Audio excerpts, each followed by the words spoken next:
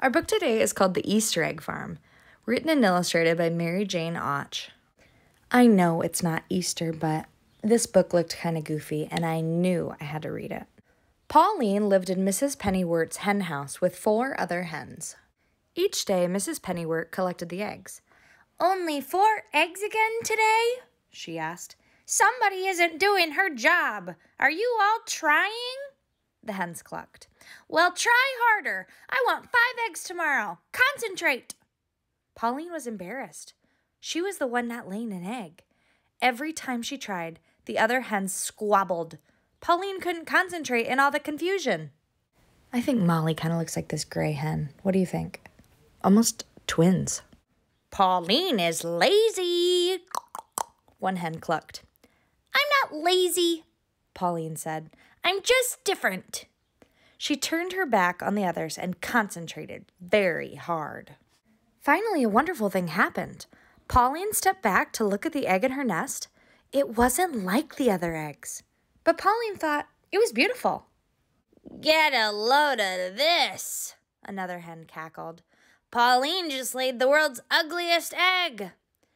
"It's not ugly," Pauline said. "It's just different." But Pauline began to feel ashamed of her egg. She nudged it under the straw with her beak. The harder Pauline tried to lay a normal egg, the stranger her eggs got.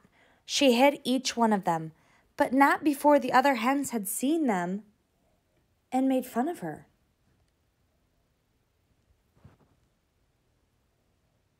When Pauline couldn't stand the teasing any longer, she made herself a nest outdoors. She stared at the sky, concentrating very hard. This time her egg came out blue with clouds. But before Pauline could hide the egg, someone saw it. Mrs. Pennywort. "Pauline, what a lovely egg," she said, holding it up to the sunshine. "This is too unusual to crack open for my breakfast. I'll put it on the windowsill where everybody can enjoy it." The next day, Pauline laid an egg that was even more unusual. Mrs. Pennywort was delighted. "Can you make more eggs like this?" Then Mrs. Pennywort noticed the ladybug on a blade of grass right in front of Pauline. "Hey, I get it. The egg comes out looking like whatever you see, right?" Pauline blinked. She wasn't quite sure how it worked herself. "This is fantastic," Mrs. Pennywort said. "Come into the house with me. We'll see what kind of eggs you lay there." Pauline loved being inside. There were lots of pretty things to look at. In her new surroundings, Pauline became quite creative. Soon her unusual eggs lined the windowsills of Mrs. Pennywort's house. One day, a lady appeared at the window. "Are these lovely Easter eggs for sale? I need one for every child in town. They're for the annual Easter egg hunt." "No problem. We can lay that many eggs, can't we, Pauline?" "We?" thought Pauline. She'd never seen Mrs. Pennywort lay an egg, so she knew it was up to her. Laying eggs for the Easter egg hunt would be an honor.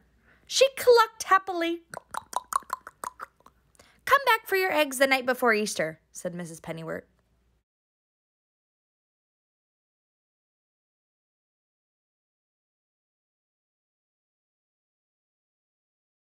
Pauline was excited. She started laying 2 eggs a day, then 3, then 4. Mrs. Pennywort began taking Pauline on field trips for inspiration. The first week, they went to a museum. The second week, they went to the ballet. Pauline was so thrilled by the music and dancing, she laid more eggs than ever when they got home. I think I want one of these eggs. How could you not? So cool. Finally, it was the day before Easter. "The egg lady will be here tonight," said Mrs. Pennywort. "I'd better start packing up the eggs." She lifted an egg from the windowsill. "Uh-oh, there's a crack in the shell." Mrs. Pennywort ran to another window. "Pauline, some of the eggs are hatching. We shouldn't have left them in the sunshine." Soon, baby chicks were popping out all over the sunny side of the house. "Stay in there," Mrs. Pennywort shouted at the unhatched chicks. "You're ruining the eggs." But the chicks didn't listen. They just kept hatching and hatching. Mrs. Pennywort took the broken shells to the table and frantically tried to glue them together. "It's no use. I was never any good at craft projects." Just then, there was a knock at the door. "Yoo-hoo!" called the Easter egg lady. I'm here for the Easter eggs. Do I have a deal for you? Cried Mrs. Pennyworth. How would you like Easter chicks instead of eggs? Terrific, the egg lady said, as bright-colored chicks scurried around her. Easter chicks are even better than Easter eggs. Mrs. Pennyworth helped the egg lady gather the chicks, but as fast as they were poured into a basket, the chicks jumped out again. Mrs. Pennyworth heard a clucking noise and looked up. Pauline was fluffed up to twice her normal size. She spread her wings like an umbrella, protecting the chicks who raced towards her. Oh, Pauline, said Mrs. Pennyworth, of course we can't give away the chicks. They're your babies. But what about the Easter egg hunt?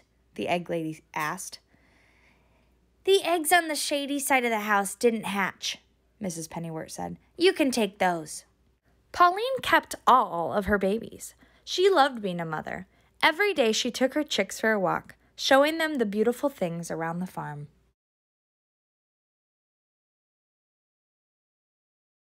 The chicks' grown-up feathers started to come in.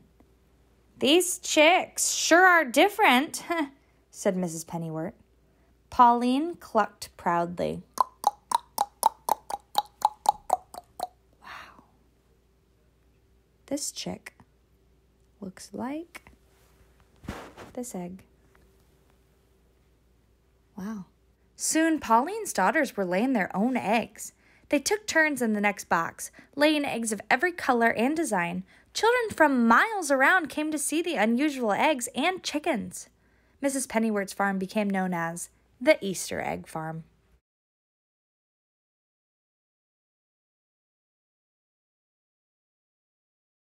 Pauline still lives on the Easter Egg Farm, but she doesn't lay as many eggs as she used to.